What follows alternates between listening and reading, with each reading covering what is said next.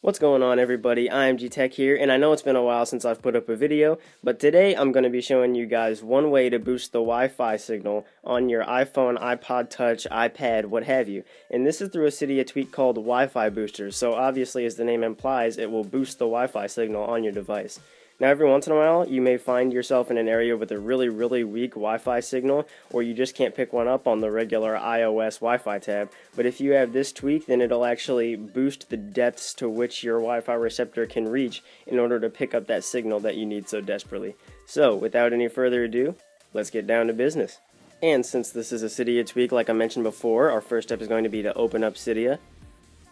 And once it loads all of your packages, go ahead and hit that search tab in the bottom right hand corner. And once you're able to search, go ahead and search for Wi-Fi Booster, two separate words. And this is going to cost you $1.99 in the Big Boss repo, which is the repo that comes standard with your jailbreak when you install Cydia.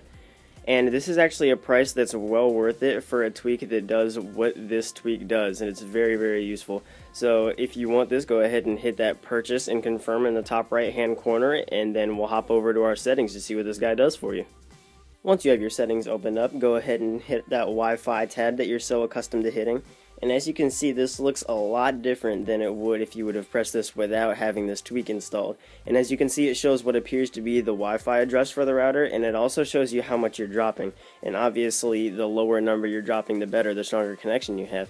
But as you can see, I have this mass influx of routers coming in that I can connect to. And I didn't have near this many available to me before I had this tweak installed, and I actually only had 2 or 3 that were in my area. So, obviously, this tweak is going to be very useful if you're in an area that has really weak signals or signals that are further away than what your device typically likes to connect to. Thank you all for checking out this video. I hope that I could satisfy some of your poor Wi-Fi signal woes. And if you thought this video was helpful, go ahead and give it a thumbs up, comment, and subscribe to the channel for some more content. And I will see you all in the next one. Later.